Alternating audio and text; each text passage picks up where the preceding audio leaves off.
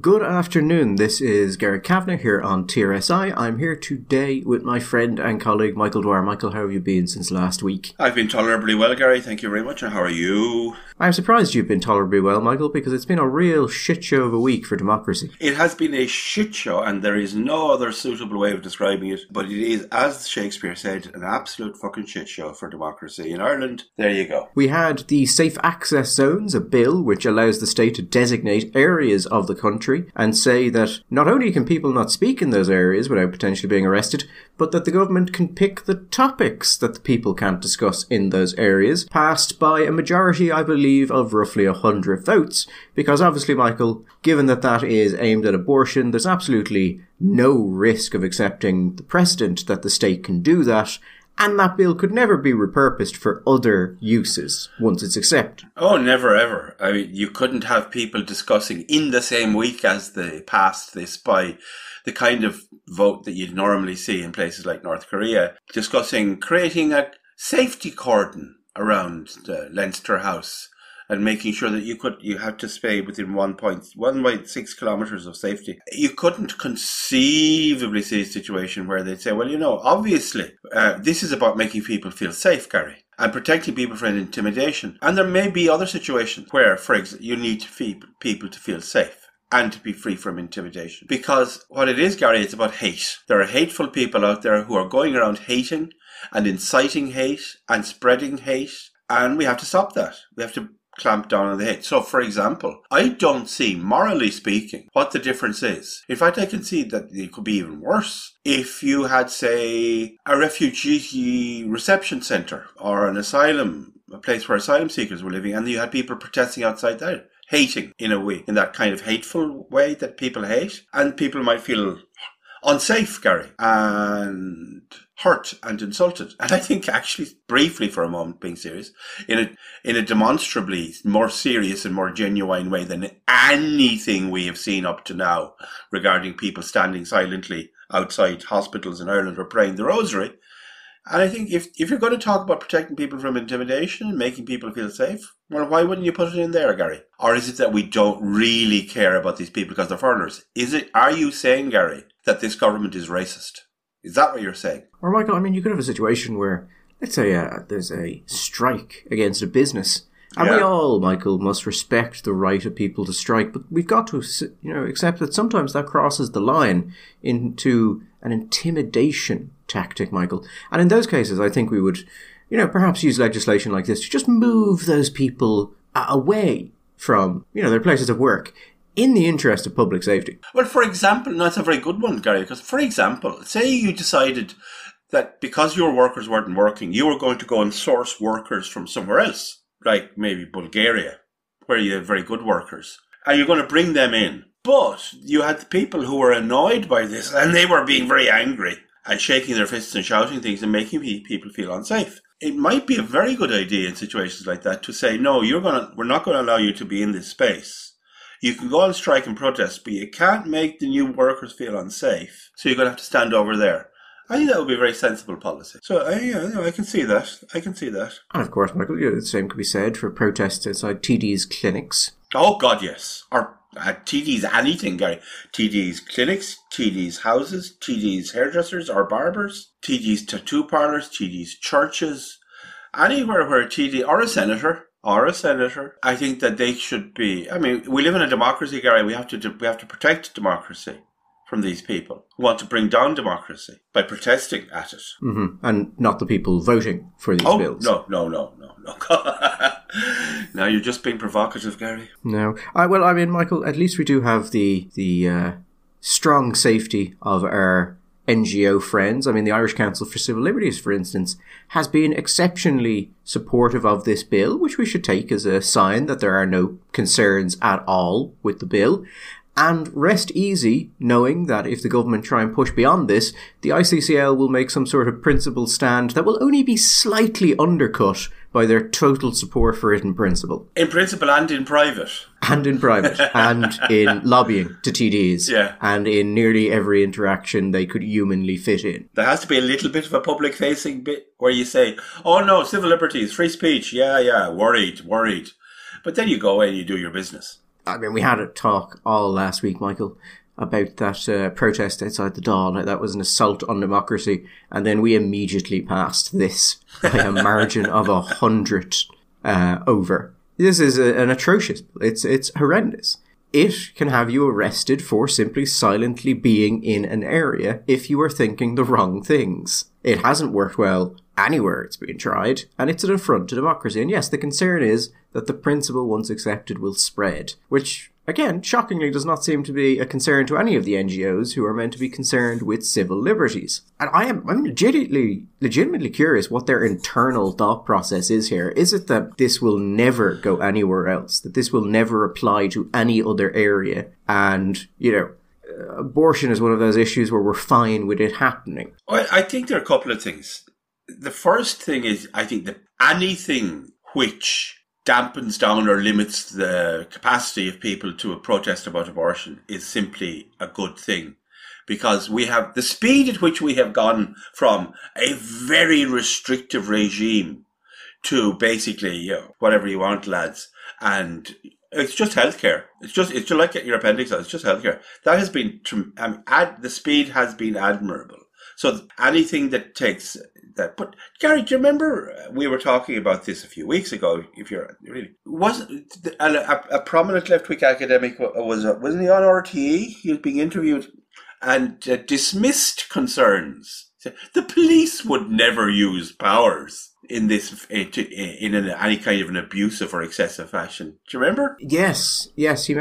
I sent him a number of questions, none of which he ever responded to. About that, but yes, his argument, I believe he was a sociology professor, was that we didn't have to worry because the police and judiciary would act in a manner totally above reproach, which is an odd line for a sociology professor to say. A lefty sociology professor coming out and basically, in Ireland, our judiciary and our police are just above reproach and they would never do that kind of thing.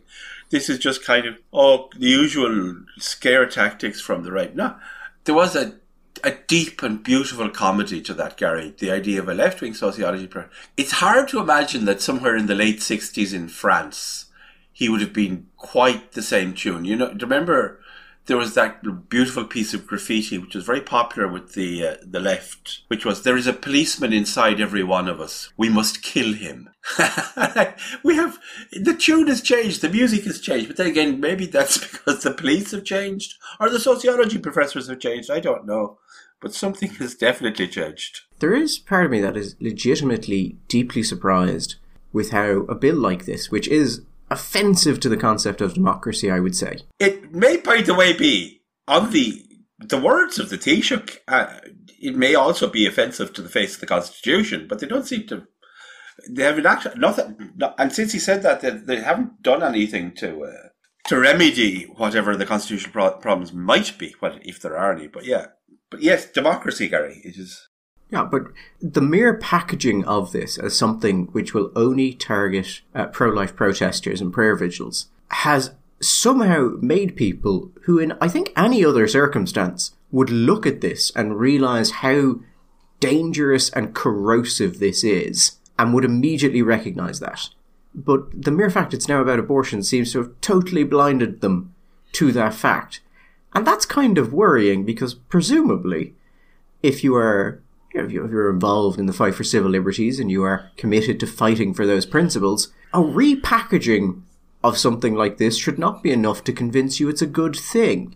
Unless you are, Michael, and I don't mean this in an insulting way, not terribly bright. But you don't mean that in an insulting way. No, well, I mean, Michael, if that was not to be true, you'd have to find some other explanation for that, and I'm not sure you'd find an explanation that would be less insulting. That is also true. But when you're talking about the speed this has gone, we've gone from safe, legal, but rare to if you are standing in the wrong part of the city and thinking the wrong thoughts about this in a fashion which is not supportive of it, we can arrest you in 6 years. Yeah, it is. It is pretty good. It's pretty dramatic. But the question is, will they be able to actually, of course, and that's one of the problems, that the whole thing is kind of badly phrased and kindly vague. Will they be able to get you on suspicion of thinking the wrong thing? I mean, originally, if you were caught looking at the building there was a possibility they could catch you for looking at the building. Let's not overegg it. I think now you have to be actually do you not have to be carrying some kind of literature? Oh, no. But if you're carrying some kind of literature, that's right out. Right to jail. Right to jail. Your thoughts are going to be a little bit harder for them to prove. And yes, the draft of the bill which Sinn Féin were pushing, which was if you look at a building in a way that's not entirely supportive of the choices of those inside it, you can be arrested, was pretty out there. Again, some not terribly smart decisions. I think there is an element, Michael, of this, of we're just going to do it. And if there are constitutional issues, well, someone has to bring a case. And not only does someone have to bring a case, but someone who is sane and well-resourced needs to bring a case, because some nutter bringing a case is actually very advantageous, because you will likely lose, because you will argue badly. We talked about this, I think, multiple times, Michael. The problem with the rule of law in Ireland. And we saw this during COVID as well. If you want to defend your rights, it is outside the reach of massive amounts of the citizenry, because it requires so much money. So if you are someone who this act breaches the rights of, most people are not going to be able to do anything to remedy that, even if it is impacting large amounts of people, because bringing a case against this is likely going to cost hundreds of thousands of euro. You have to be a person that has the money. You're going to have to be a person that has the standing. You're going to have to be a person, if you want to win it, who isn't a lunatic. The requirements are going to be.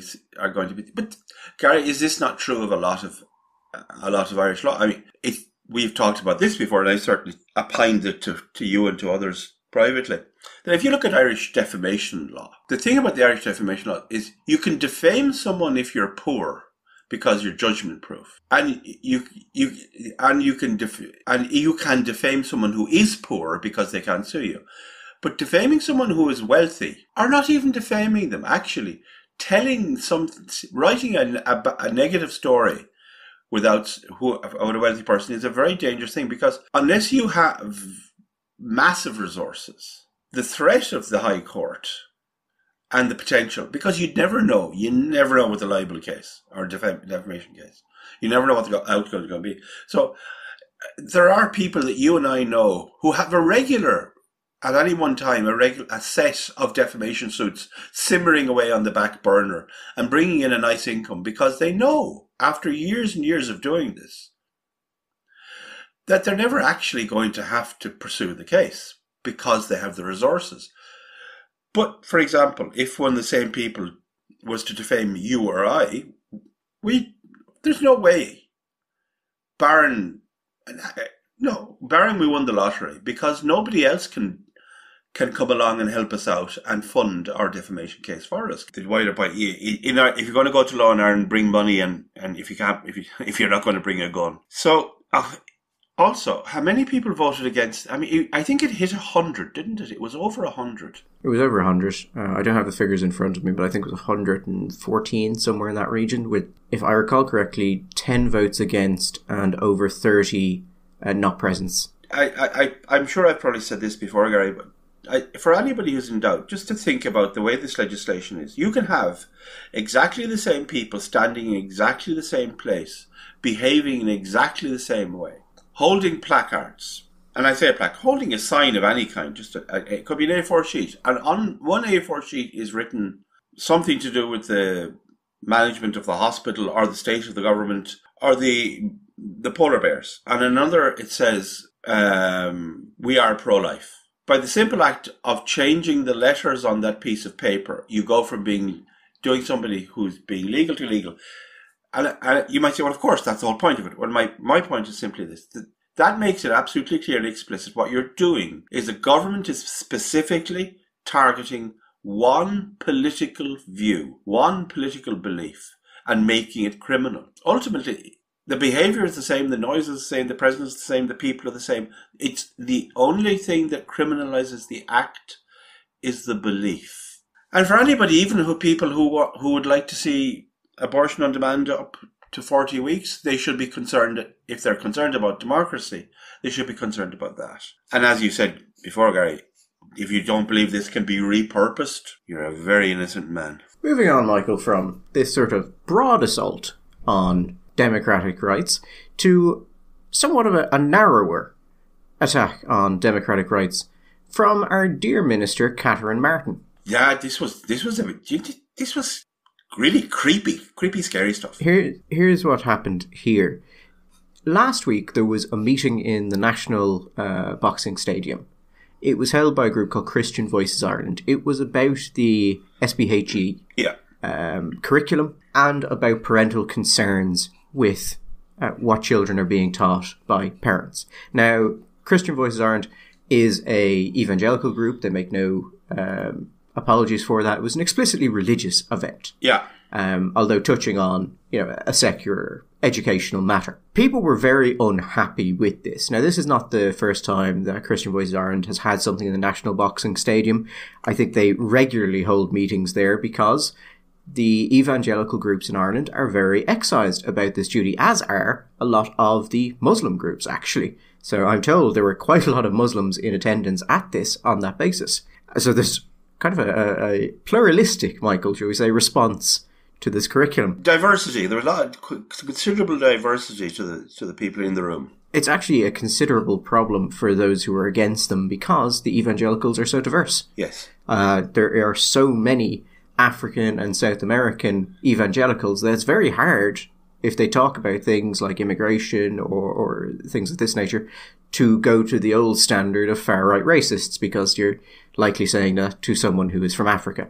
Which is not... The NGOs are bad, but they haven't quite gotten to that level yet. They're getting there, though. There will come a time. But people started complaining to the stadium. Now, I'm told no boxing clubs complained to the stadium, which is deeply unsurprising, as people may not be aware of this, but evangelical groups are a lot of the backbone of boxing in this country, which is why a lot of our boxers are actually evangelicals. They just don't say that terribly loudly. But evangelicals are very strong in the kind of working class areas that boxing has traditionally come from, so that's really unsurprising, but important for this. So complaints were coming into the stadium. The stadium didn't seem terribly concerned about them. But then Minister Martin was asked what she thought about it, about the usage of the stadium by Christian Voices Ireland.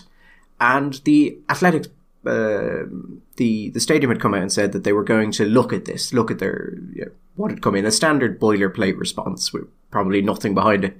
But then she came out and said that she welcomed that investigation. And the problem here, Michael, is, and I'll give this to Catherine Martin, she was asked about this, and Catherine Martin is not good on her feet.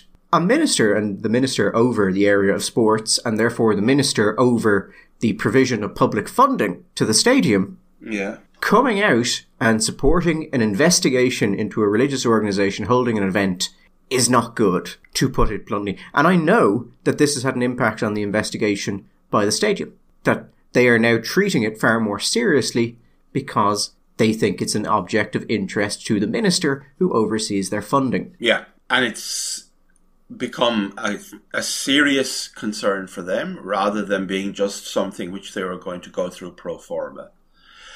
And if it's a serious concern for them, we can extrapolate, Gary, that there are an awful lot of places all around the country who are now paying very close attention to this. Here's a question. I mean, it's not a question you can possibly know the answer to, but of the various boxing clubs, snooker clubs, tennis clubs, theatres, GA, stadia, whatever, around the country, how many have not received or do not receive any money at all, either from local or national government?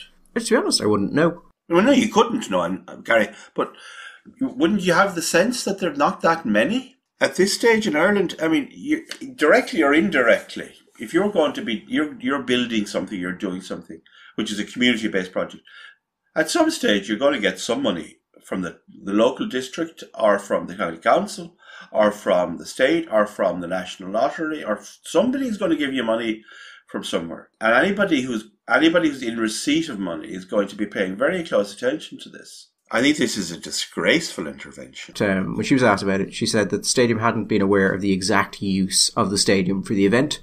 And I'm glad that they've said that they keep a much closer eye on their leasing arrangements. I think that is welcome. Now, that is being presented in the media as the minister welcoming the investigation, the probe into the usage of the stadium by Christian Voices Ireland. technically, Michael, I suppose it's a gentler statement than is generally being reported. Gentler? I think you're being very kind, Gary, frankly. Well, that's what we do on this show, Michael. Yeah, kindness is our hallmark. We are known for it. I think it's actually slightly more. Yeah. What she's saying is they need to be paying more attention, not just to this issue, but in future to all further people who are going to apply and see what they are going to be doing. I mean, why? I think that's a perfectly fair reading of it, Michael. But I would just say again that Catherine Martin is not great when speaking. And she hasn't had any time to clarify the statement since then. I think you may not want to clarify the statement since then. I think you may be right, Gary.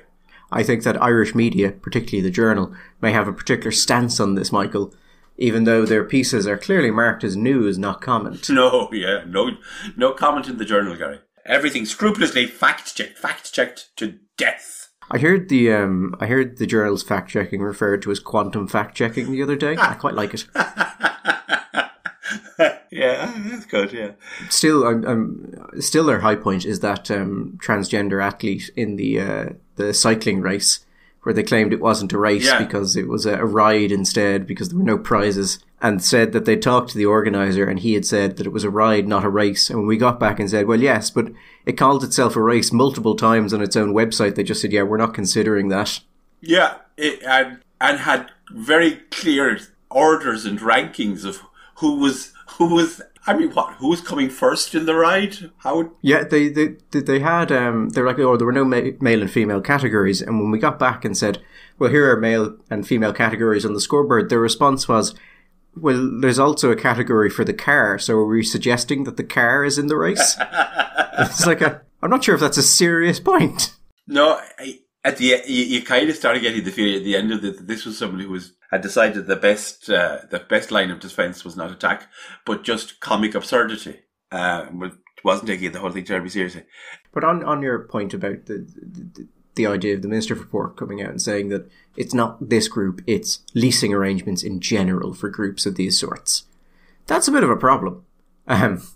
Because, as I said, I know that is how the stadium is taking this, as a comment from the person who controls their funding as to the appropriateness of who they allow to use their building. When I asked her, and you might have said unkindly, well, had she not had opportunity to clarify her statement since then? The question is actually a serious one. I think that in a situation like this, it behoves, Gary, the press, our journalists, our dear journalist friends out there, to go, and if they don't, then you're going to have to do it, and ask specifically, what are the guidelines? What are the principles that the minister feels should be involved here? Because I think in a situation like this, the problem is we leave them with the ambiguity. We let them away again and again with the ambiguity. And we don't let the people in the cheap seats know what the situation really is. Now, I'm not saying I'd be happy, but if Catherine Martin were to come out and produce a set of 20 principles tomorrow that were going to be employed for whether or not the state would continue to fund people who allowed other people to use their facilities that they considered to be, these 20 principles had to be obeyed, and if otherwise you were a hate group, or you were bigoted, or you were not consonant with government policy, or whatever it was, that at least would provide everybody clarity, and it would provide a target. It would also provide an object which could be brought to the courts. For example, it could be brought to the courts, and Catherine Martin could be brought to the court of the public opinion when the election rolls around, and they could decapitate her electorally. I did enjoy your statement that if no one else does it, then you'll have to do it, because you should have just left the start of that out. We will try and pin her down. The problem is that Catherine Martin, she appears often, but she may not appear for a couple of weeks. Whereas if she appears this week, we'll get her about this one. Well, we will see exactly what the situation is, what the standards are here. I think it would be I think it would be nice if maybe a member of the Dáil were to ask a question in the Dáil, looking for clarity on the subject. Many of their voters have been coming up to them and worried about this and demanding clarity? Obviously, Michael, we couldn't control something like that. No, we I wouldn't be surprised if that exact situation happens in a timely fashion. If someone listening to this happens to know it, or is a relative of a member of the Oireachtas, then maybe they could go and say to them, this would be a fun thing to do, because they do this again and again, Gary, and we know that this is how it's going to operate with the hate speech bill and with the exclusion zones thing. Again and again, people will not behave because we allow them. Not we allow them, because they succeed in living in ambiguity, because the press in this country refuses to demand the kind of clarity that will collapse them. Because there's so many pieces of legislation and things that these people have done, which they know, if pushed to it, you'll end up with a kind of a reductio ad absurdum, because they just will collapse into nonsense. But we live with the ambiguity, and we let them wait. And there's too much ambiguity here. She needs to come out and explicitly say what can and can't. So, is it going to be acceptable for evangelical Christians or Orthodox Sunni or Shia Muslims or Orthodox Jews or even Orthodox Catholics to come and use a building to say something which is in consonant with their worldview, consonant with their morality and their metaphysics, but is deeply at odds with the worldview outline of Catherine Martin or of the people who, for example, designed the curriculum for the SPHE? Is that going to be is that a legitimate thing? Will they be allowed to do that? This even seems like the sort of thing, Michael, that a group dedicated to the protection of civil liberties, such as the ICCL, might want to comment on. You never let a chance go to give them one, do you, Gary? No, it's just, Michael, I was wandering by the recent press releases and I just didn't see anything. Some might say that's because the ICCL couldn't find its own ass with both hands and a torchlight. I could find its ass, but not its principles. That might be a fair point. But some might ask, Michael, this would seem like the sort of thing where, a minister coming out and seeming to support a notion that your religion should be taken into account before organisations rent you a hall. Yeah. That seems like the sort of thing. Like, there might be a civil liberty implication there, Michael, or at least you might want to put out a statement going, well, steady now. Like, let's be careful with this. But I have found over the years, Michael, the ICCL is not... It's like a child who has no object permanence. The ICCL can't see anything more than one step away from them. Okay. I am... one of my constant sources of low-level amusement is Liam Herrick, the executive director of the ICCL, liking tweets shitting on Gript. Because we have published so much about their accounts and criticised them so heavily that I think we've just broken them. And there's no longer this attempt to appear above the fray. No, it's like get in the mud and roll in it. And I've got to admire that in them. It turns out they don't like us very much at all. But I would say, Michael, I don't think we criticised them enough.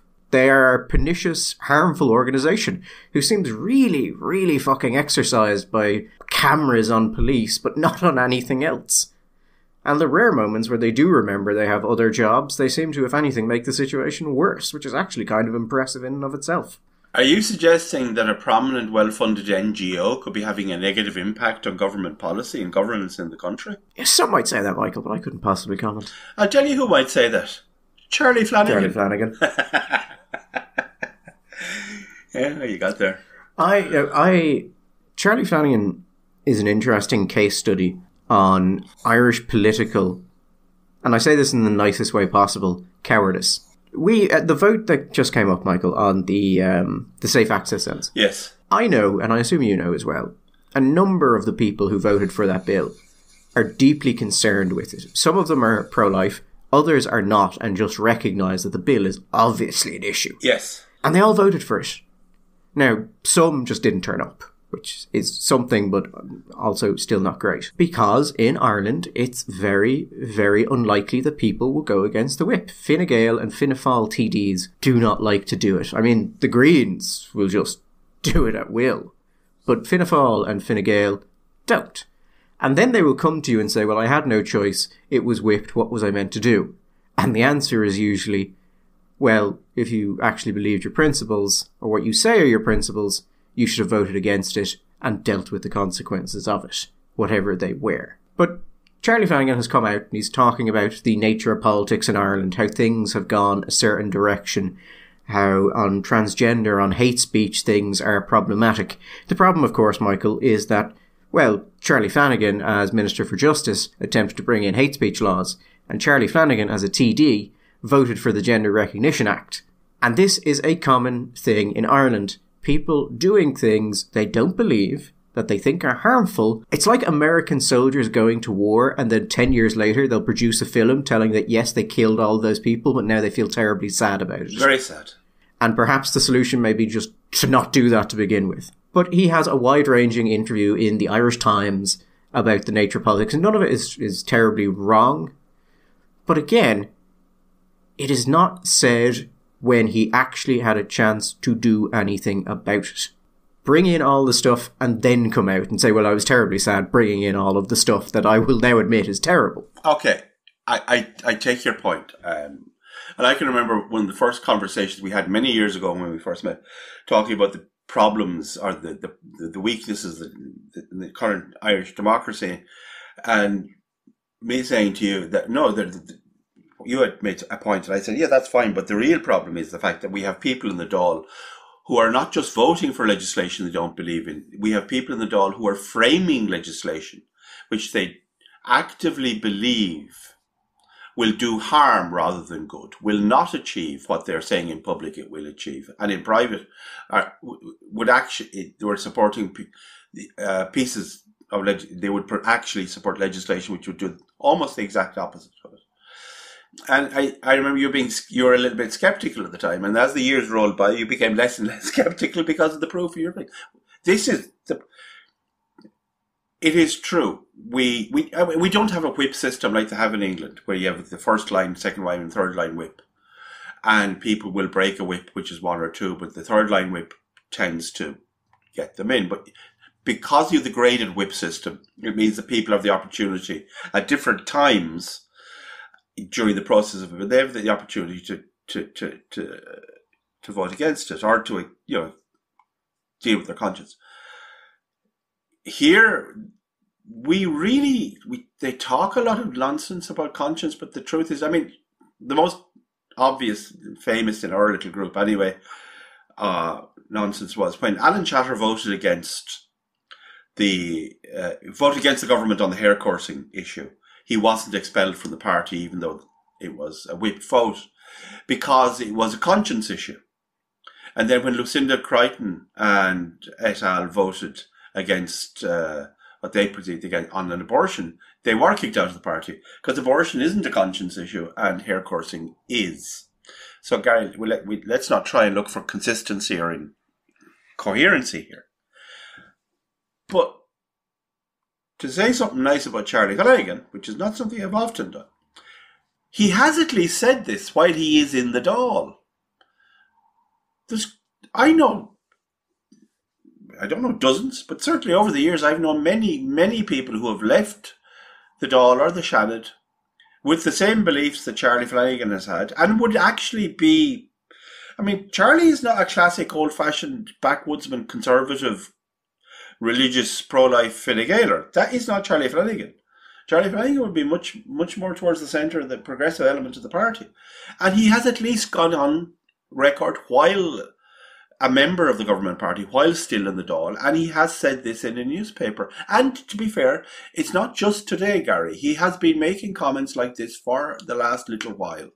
He has been constantly sniping away in social media and on the traditional media talking about this. So, while we can regret what he has done in the past, we should at least welcome him to the party now and say, well, come in, Charlie. We're glad to have you. And some of the points that he makes really resonated with me. I mean, there was a line there I thought was interesting because it's not something that's talked about, obviously. He said that he felt right now you have more influence as a middle-ranking member of some NGOs than you do as a backbencher of a government party. And I talked to two TDs. One of whom was leaving, one was talking about leaving. And one of the big reasons they gave for leaving was their sense that they could achieve nothing. Now that, Gary, should be a big fucking red flag. When someone like Flanagan says he can influence government policy more as a middle-ranking member of an NGO than a member of parliament of the government party. Well, he is right in a way that supports, I think, a lot of what we've said about NGOs. The only point I will put against ourselves there is this. Part of that is not that NGOs are so powerful. Part of that is how little of a shit the major parties give about what their backbenchers think. I mean, backbenchers have never been the most influential people in any party. As a general rule, obviously there are one or two who will have influence beyond what you would expect. But it seems to be getting worse and worse. The headquarters of both Fianna Fáil and Fine Gael seem to be getting either stronger or at least more willing to make demands on certain things. Like Fianna Fáil's head office in the last couple of years has been trying to control who certain TDs hire as parliamentary assistants. Yeah. That would not have happened during the time of Ahern, because if he had tried, it would not have gone well. But now the pushback is much more muted, and a lot of them have gone for it. And you're starting to see things like that. I don't think... We've complained a lot about how little quality there is in the Dáil at the minute. And I think it is. I think the standard of the Dáil is abysmal the last decade. But I think part of that is because knowing the backbenchers are becoming ever more marginal figures. Like, they've gone from not terribly important to largely non-existent. Like, occasionally I will see a recording of the Dáil, and I'll see someone and legitimately have no idea who they are. Yeah, it's true. I think it's true that Mount Street at HQs generally are far more overreaching and more powerful than they ever were. I think if you went back 20 years, certainly if you went back 40 years, the power of the local party was much bigger. You had a much larger cohort of volunteers who were personally attached to the local TD. Because I think funding, we've talked about this before, Gary, I think the single biggest pernicious thing that's happened in that way to Irish politics was government funding, state funding of the political parties, because they don't need the local parties anymore. They don't need the activists. They don't need the membership fees. They don't need the lottery tickets. They don't need to sell the raffle tickets. They don't need to do the church gate collections. All the things which I think are bad at a macro level for politics, because people are less and less exposed to the great unwashed and to the people in the cheap seats. But also it's meant that the power at the top end of the party has got greater. And if you look at the independents that we have in the Dáil, mostly they are from Fianna Fáil gene pool, what we call Fianna Fáil gene pool. Now, less so, actually. As time has gone on, that's becoming less and less true. But these tended to be people who had very strong local organisations, who fell out with the party and said, well, fuck yous, and ran themselves, and had the ability, because of their base, to get elected. That kind of thing, I think, is going to be harder and harder if you just simply to run off a base. Independents will be able to run, certainly, and be very successful, but I think they're going to be running off a local issue. It may be a policing issue or a hospital issue or some local hot button issue, like a schooling, whatever it is. But just the idea that one day a county councillor can pack up his bags and go off in a huff and just run because he has the party locally is getting harder and harder to imagine, because the power has shifted so much towards Dublin, along with the money. The backbenchers could, if they actually wanted, change a lot of things in the party, like the strength of the whip and things like that. They're not going to. No. Because they're backbenchers and they just won't. But they could. Fine Gael and Fianna Fáil members could absolutely change it, but they won't, because it's ambition as well. I mean, if you haven't been in government and you're a backbencher, well, then you're relying on patronage from above. And then if you have been in government and now you're retiring to backbenches, you probably have this is definitely true. There's a strong sense of loyalty to the party and to the leadership, and that this is not what you do. You don't... It's always... Loyalty to an organisation is always an interesting one to view. But it's particularly interesting, I think, in relation to Fianna Fáil and Fine Gael, because loyalty to the party, you would have thought meant acting in the party's best interests. But that's not how it's actually tended to work out for Fianna Fáil and Fine Gael. Things that have been deeply harmful to the parties that have happened both publicly and privately have been allowed to happen because of that loyalty, whereas you think actual legitimate loyalty would sometimes involve making a difficult choice. But no, it never seems to in Ireland. Actually, on the topic of state funding of political parties, just a little spoiler, I suppose, the EBI's next research paper is going to be an argument for the public defunding of every political party in the country on the basis that it is harmful both to democracy, because it enshrines basically limits competition, but also to the parties themselves, that the public funding has warped the parties and made them separate from the people they claim to represent. I don't know if we've mentioned it. I'm sure we have adverted to it, but there's a book by Peter Mayer, the Irish political scientist, called Ruling the Void. Myself and Gary have read it. We're both big fans. Now, Peter Mayer was a man of the left, very definitely, not one of us. But I think as an analysis of this and the kind of thing that we're talking about in that putative paper, anybody out there, I would highly recommend it. You enjoyed it, didn't you, Gary? It's a very good book. It's getting up there in age at the minute, but it hasn't really dated. It actually works quite well. I think we've recommended it many times, but yes, it's an excellent book. And it's not about Ireland particularly, but Peter Mayer was Irish and knew about Irish politics, so a lot of his examples are Fianna Fáil, Fine Gael. So it's actually quite interesting, that one. Just before we finish on the Flanagan story, I mean, there was another article that came out last week. We didn't talk about it, we didn't mention it, but Donal O'Shea, who was the former head of the adult gender clinic here in Ireland, he's now the lead on obesity. He is a endocrinologist based, I think, in Loughlinstown, an extremely credentialed man. Now, I'm not talking about this, Gary, from the point of view of, I'm not adverting to it around the specific issue of trans gender identity, etc., but rather the point that he makes, that he raised again and again, he raised concerns about certain clinical aspects of the gender service, I think particularly for children, and was basically told that to shut up and not to be talking about that kind of thing in public. And his concern was that clinical decisions, rather, and the direction of decision-making within these services was being driven not by clinical advice or clinical expertise, but rather by advocacy groups. And my point is that this is an example where we have an advocacy group, an NGO, an external group, driving in an area where you might think it would have to be specific expertise at work. That you're talking about the two heads of the service. One was professor of psychiatry, the other professor of endocrinology, and you think, well, that's the people that's going to be driving policy in this area.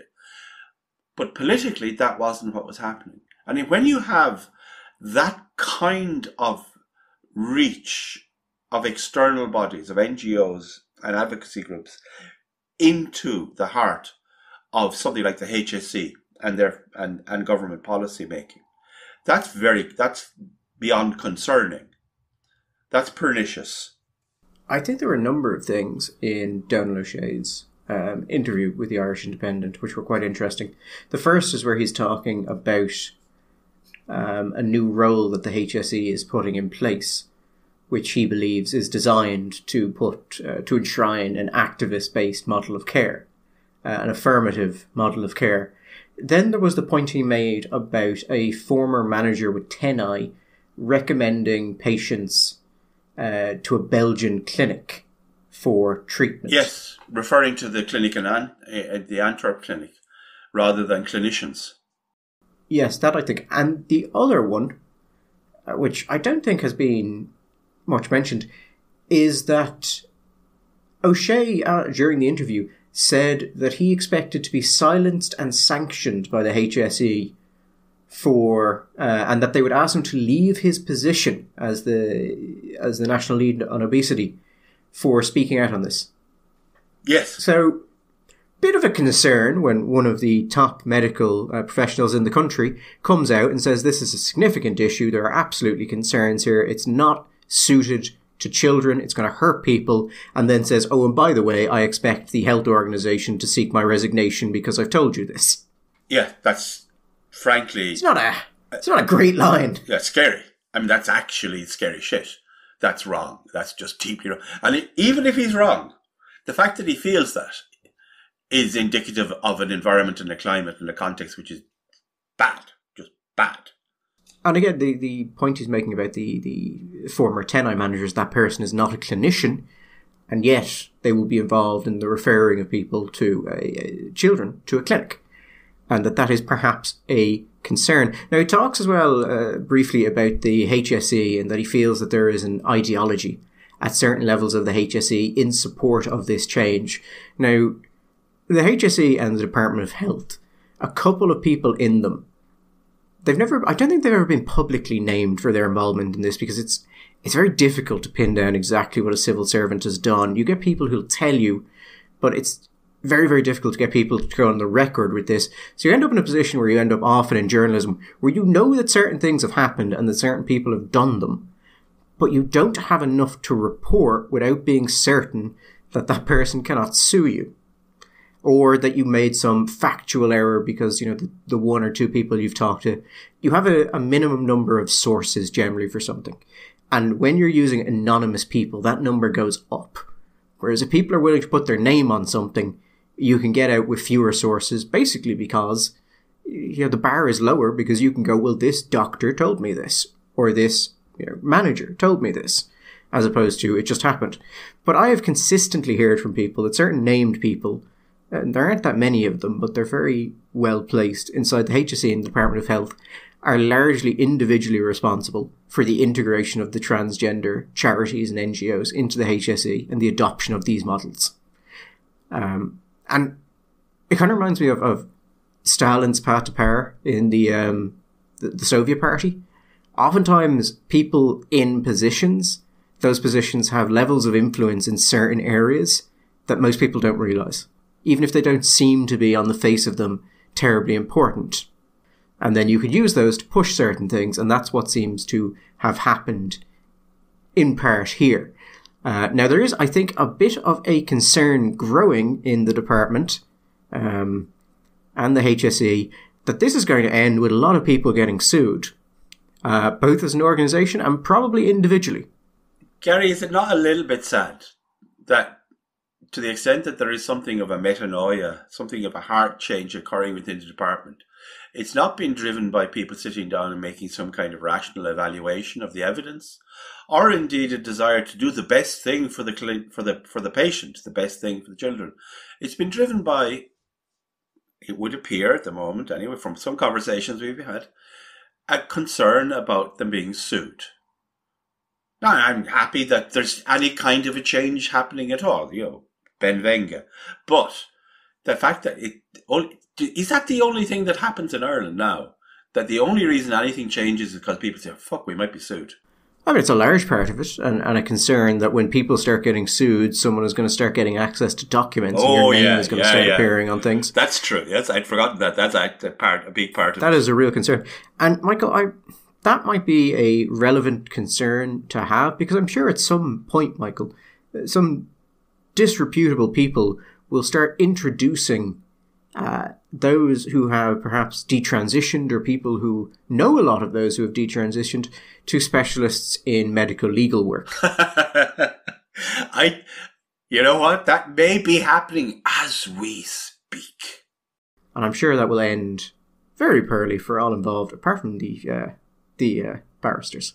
For all those who have been following our reporting from El Salvador and President Bukele, who has been doing such a tremendous job, the news, Gary, has hit that El Salvador has now declined from being the most murderous country in the world to being the least murderous country in the Western Hemisphere.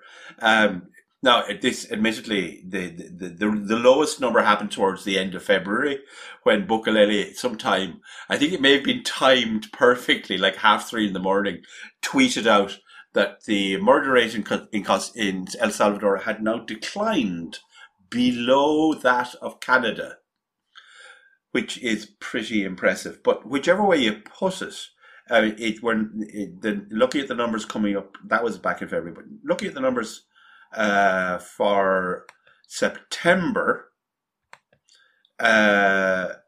you have a rate which is down. I don't know if it's quite below Canada, but it's down to a rate of, I think it was 1.8 murders per 100,000 inhabitants, which was at the time lower than Canada's. But the reason I want to just mention this in passing was a curious thing. When I went to try and root around about, because, people say things. Even in El Salvador, sometimes governments say things, Gary, that may not be 100% true. So I wasn't sure. And I went to have a look at the numbers, and there's an odd thing. There is absolutely no way you can deny that the homicide rate in El Salvador has collapsed. It's down to 0.41 per day, and now towards the end of the year, 2.3 murders per 100,000 inhabitants. They went 183 days without a murder. And do you remember what the numbers were, Gary? We talked about this first. Like back in 2015, they were on something like, was it 15 murders a day at one stage? It was at one stage, it was over 14 a day. I mean, it was just crazy numbers. It peaked in 2015 with a daily homicide rate was 18.2. This year, they managed to go 183 days without a murder. Now, the way this has been achieved has been through certainly the weakening and the suspension of some of the rights guaranteed to criminal accused in Salvadoran law and Salvadoran constitution, but principally by building really big prisons and putting lots and lots of people in them. And if you look at a lot of the reportage from the American NGOs, from the American government, and from American academia, they really don't like this. The trend started long before he came in. The numbers aren't really as good as they look. That there's been there's been a deal done between Bukele and the big cartels, and it's actually all fake and it's all nonsense. But the reality is, you just can't get away from the numbers. And Gallup. Do you remember Gallup? The Gallup polls. I mean, the guy has an approval rating with external polling organizations between 86 and 93%. Yeah, I mean, some of those polls came in with approval rating that would look, untrustworthy in a one-party dictatorship. There's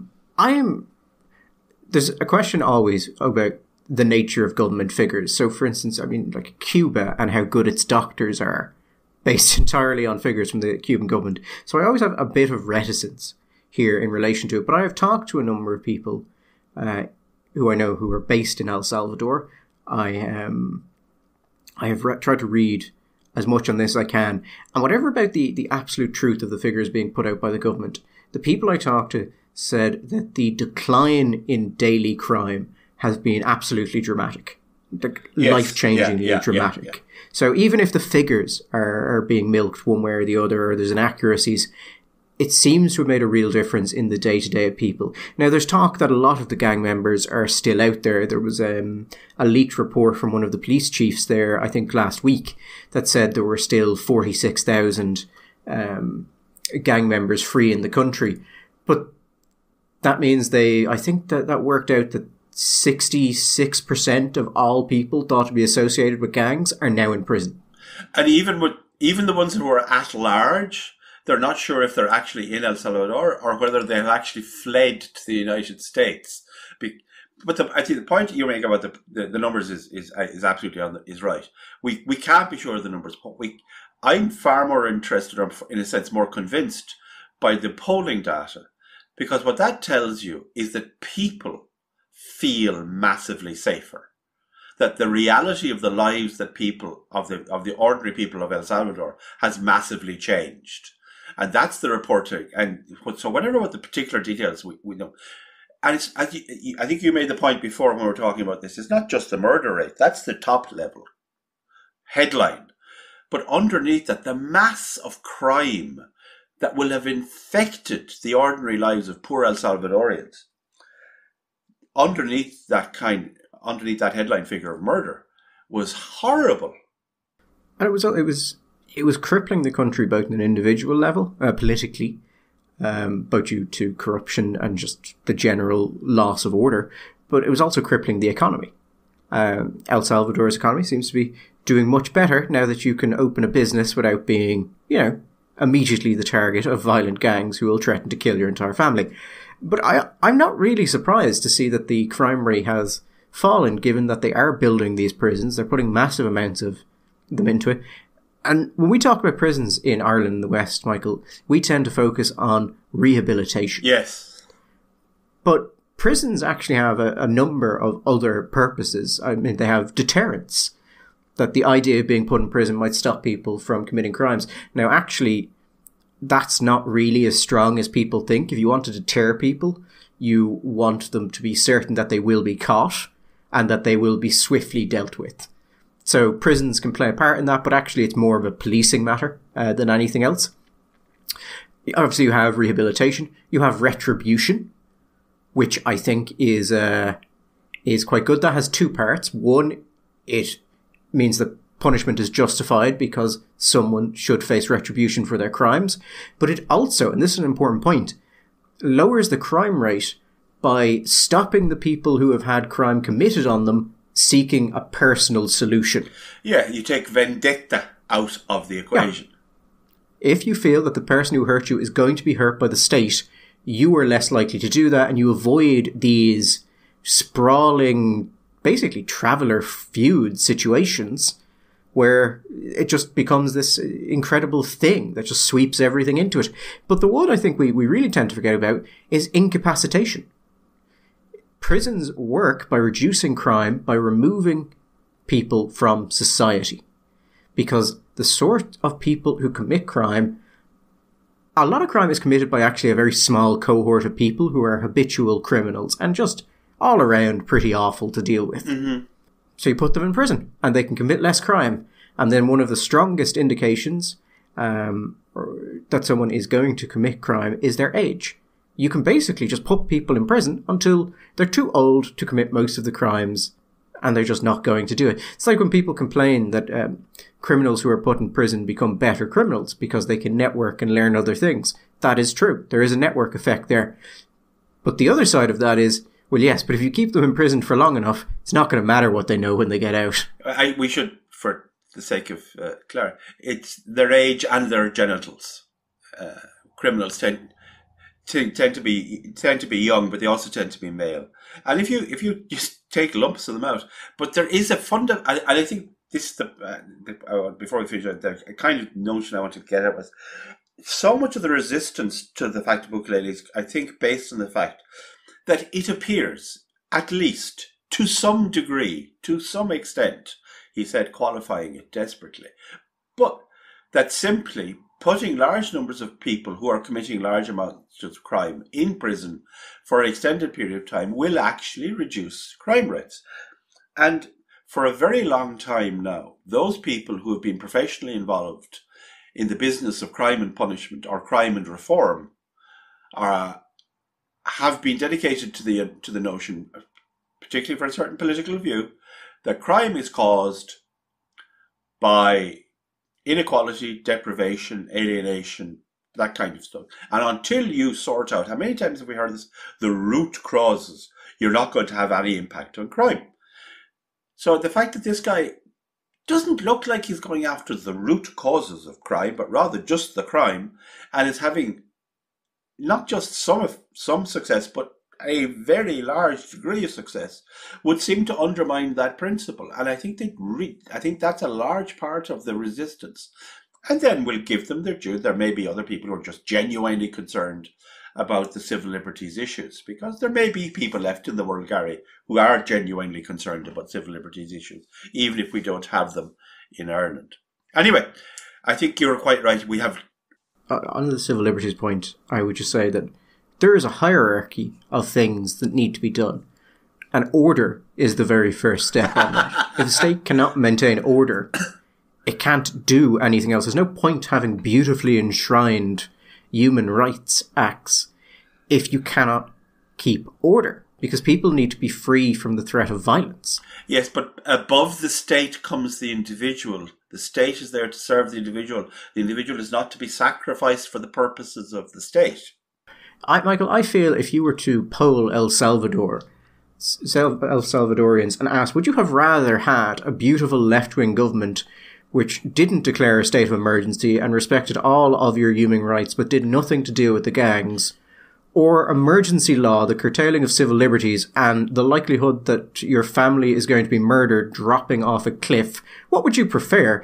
I feel most people are going to take the latter on that one. I think that if you asked most people if hanging Michael Dwyer would succeed in bringing a significant upswing in their personal happiness and their economic well-being and would reduce crime, they might be perfectly willing to vote for the hanging of Michael Dwyer. I would point out, however, that Michael Dwyer will be strongly opposed to that. And and when you go to a point, Gary, where people become means rather than ends in themselves, is very dangerous. And it's not a left-wing position. I think that would be a very right-wing position. But I am not a Hegelian. That sounds like utilitarian nonsense to me, but okay. Oh, it's the opposite of utilitarian nonsense. You're talking utilitarian nonsense. I know. I'm just fucking with you. Yes, you are. Stop it. Let the people go home. We shall be back next Sunday, probably. All the best.